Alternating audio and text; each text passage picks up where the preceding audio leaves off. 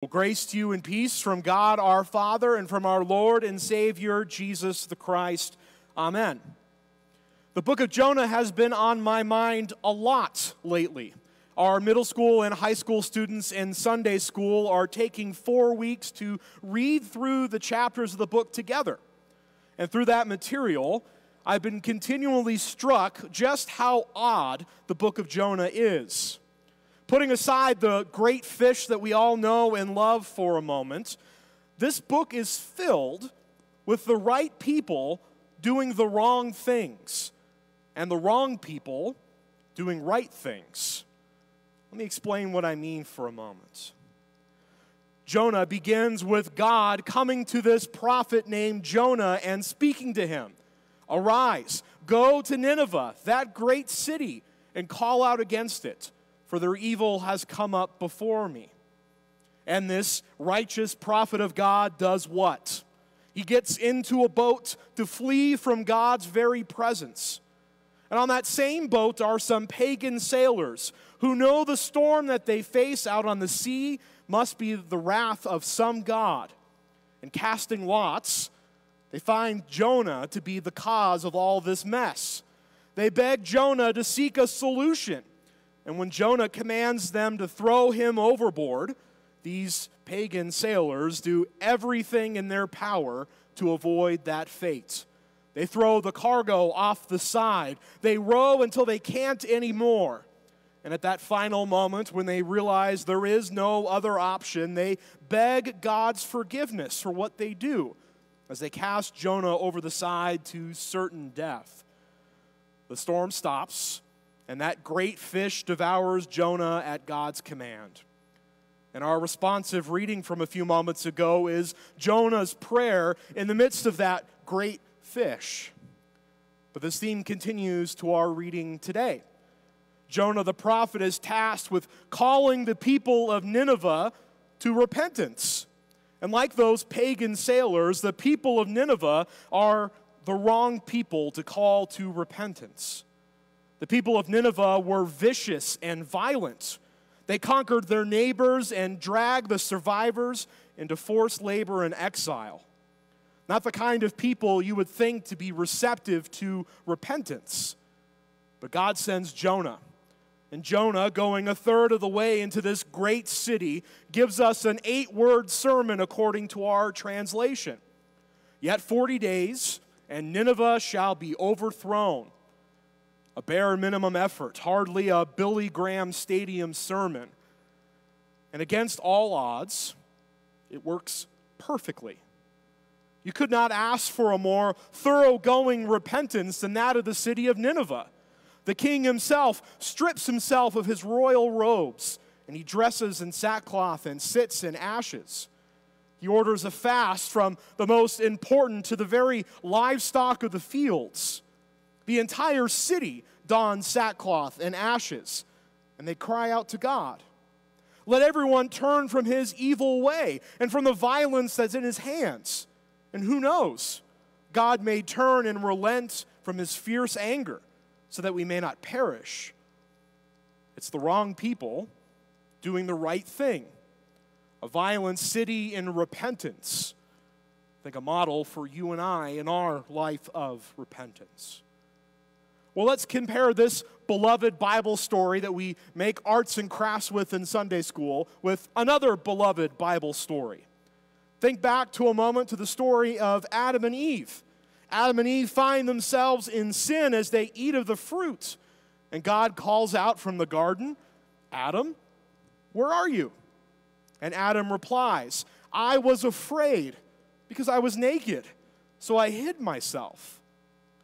When God confronts them in their sin, instead of repentance, the man who walked and talked with God sought to hide and conceal himself in his sin. Consider yourself for a moment. God has come to you and to me this evening, shining a light into each of us, bringing to light all that we keep inside of us. Think about it this way. A burning lamp is being shown right into the darkness of our hearts. And what's your natural response? If you're anything like me, we feel like Adam. we hide. The Apostle John in his gospel even tells us this. He says, "Everyone who does wicked things hates the light and does not come to the light, lest his works be exposed." Who wants to have their sins exposed? Who wants their deepest faults, their gravest errors, their hideous actions to come to light? We naturally want to react like Adam. I was afraid, so I hid. One way that we try to hide what's in our hearts would be to confess those more socially acceptable sins. Yeah, I get angry with my family members sometimes. Yeah, sometimes I feel a little lazy. Sometimes I didn't really listen to my parents when I should have, but aren't we all like that? By confessing these sins, we figure we've done our due diligence. We've lived up to our duty. We've met the requirements, so to speak.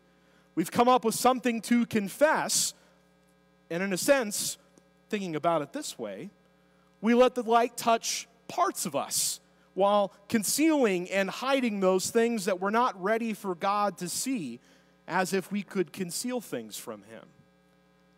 We treat it like a smokescreen so that we don't have to get into and confess before God the deep rage we experience, those problems with lust that we keep hidden from the world, our greed that secretly drives our decisions in life, the things that we would be ashamed about if other people found out, the sins that do the greatest damage to our relationship with others and with our God. In a sense, we're treating the minor wounds to God's light while leaving the major ones to fester and disrupt every part of our lives. Another way we can hide is to move our thoughts quickly, to move through and keep our attention off ourselves. Yeah, I'm a sinner, but aren't we all sinners? Besides, I really will try hard next time. Perhaps my past track record shows that I'm not very good at amending my sinful ways, but if I promise to do better, I can move past this uncomfortable part of the service or this uncomfortable part of the church year and move on to something less threatening. We fast forward through the painful stuff to get to that good stuff. But it's not what the people of Nineveh did, is it? They sat in ashes. They spent time contemplating their sin, which is another way of saying that they spent time being honest about who they were. Now, what does it mean to sit in ashes? Ashes remind us of the curse that God had pronounced on Adam and Eve. Dust you are, and to dust you shall return. Ashes remind us that our sins have catastrophic consequences. It's not just a matter of violating some arbitrary rules written in an old book somewhere. God's law determines the very structure and nature of the universe around us. So to sin against God's law is to sin against the way we are designed to function and live in this wonderful creation of His. To sin is not only to oppose God, but it's to fall short of what we could be. It's destructive. It's like knocking the walls out of your house as you're sitting in a pile of rubble. To sin is to settle for living in a hell of our own making, rather in the boundaries that God has established where life flourishes. But honest repentance means recognizing our sin, the destructive nature of them, and grieving them. To use the analogy from earlier, the light that shines into us shines into all of us. Every dark corner we push our faults into, every box where we push things down to keep it away, it means to stand before God with all of our darkness, all of our guilts and faults, and to see the enormity of it all. As the light of God illumines our whole selves, it's here, truly here, when the whole thing is visible, we see what Christ has done for us. Remember, repentance comes in two parts. We spoke that earlier. It's first to be like the people of Nineveh, to understand the depth of our sin in our lives, to see what it is for what it really is. Then, to turn in faith to God. You see, our God knows exactly who you are and what you've done. He knows exactly who I am and what I have done.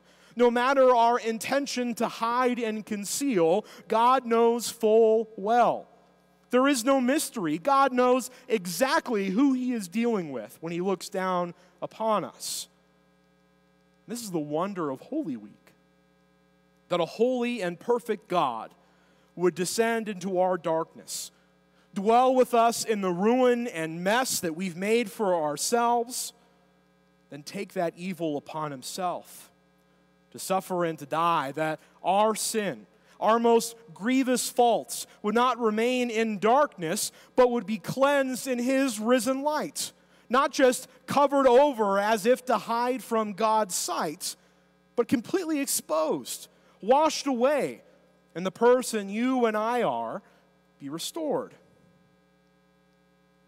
This is you and I this evening in God's grace. The season of Lent, we sit like the people of Nineveh. We grieve and we mourn our sin. We are ashamed and hurt by what we've done and the brutal consequences of our sin. We see the fullness of it all. But this reflection makes what comes next all the sweeter. As we turn from the ashes and sackcloth of Lent to the light and bright that is Easter, we see the fullness of love that our God has for each of us.